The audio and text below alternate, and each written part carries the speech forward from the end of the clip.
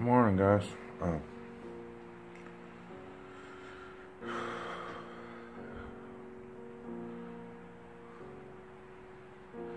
So today I received an email from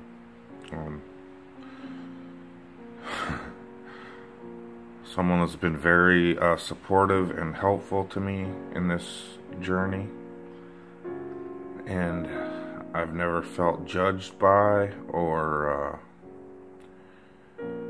pushed, influenced one way or another. I truly have only ever felt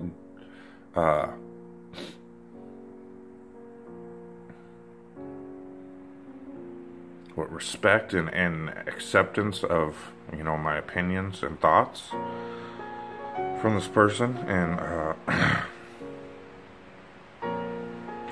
they were themselves, like I was for a long time, skeptical of, I don't want to say religion or religious aspects, but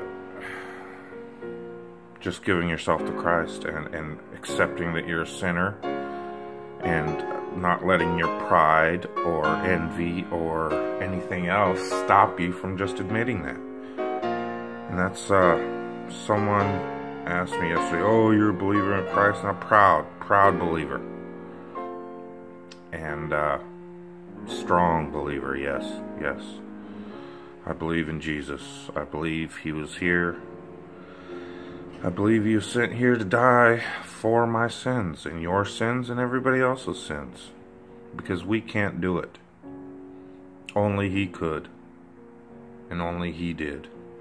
And I believe it with my spirit, my soul, and my body. And that's all it comes down to, people.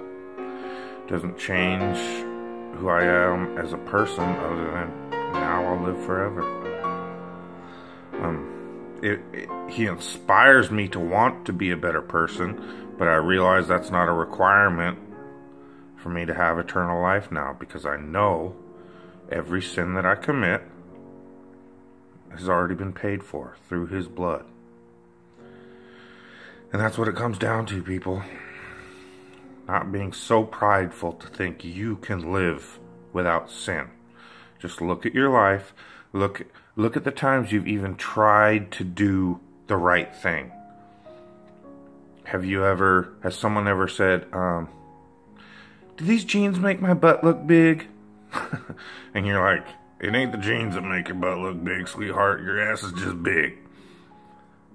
But you don't want to hurt that person's feelings, so you say, no. And you lie to them. Now, the person next to you may not think that makes their butt look big, but if you truly think that, but you say, no, it doesn't, well, then it's a white lie in order to spare someone's feelings, but it's still a lie. You're not telling what you truly feel, what you truly think. And that's just a small example, but it's the smallest example of a sin that's still a sin. And in the eyes of the Lord, whether you think it's fair or not, just or not, whatever, it's no different than stabbing a butcher knife into that person's heart. Same difference. Sin is sin. And once you realize that, you realize you cannot escape it unless you realize it was already paid for. You're on a free roll. As long as you come to realize that Jesus knew this, knew you would be this. That's why he came and died for you. Because he knew you couldn't do it. You were born of sin. You were born without the Spirit of God and have to be reborn or have that born into you.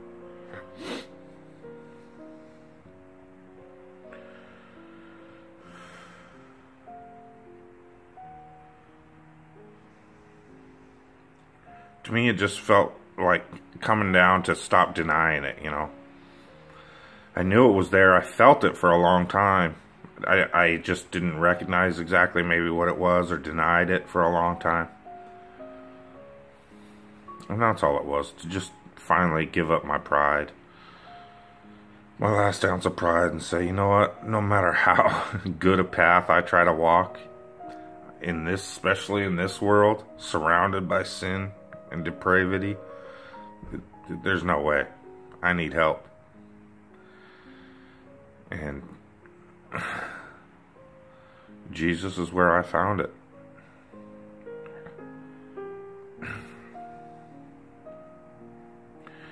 It's so amazing to me, the power of it. Because you can still see to this day, people, intelligent, beautiful, good people that I would consider good people, who still deny it, still will fight it like it's a trap. Like if you say, Jesus was my Savior and died for my sins and was resurrected 3 days later and came back to life, that, I mean, you people act like you're going to go to hell if you say that.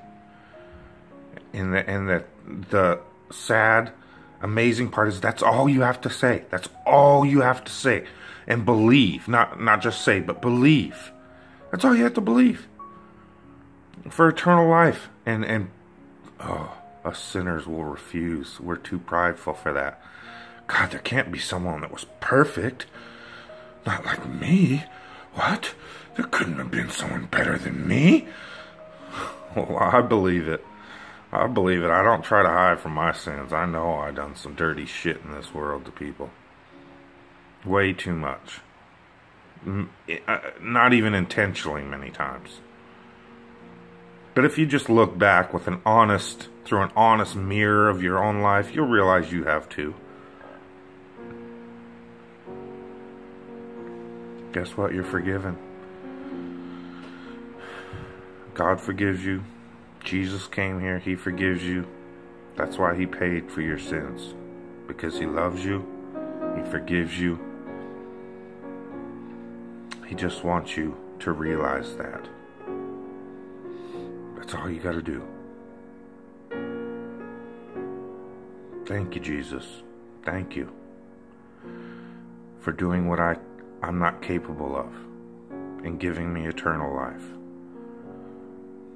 I truly believe in you. I thank you for that. I love you, and I encourage anybody that is in struggle with the demons of this world and the sins of this world, trying to figure it all out. I implore you, please just consider. Jesus knew all this would happen.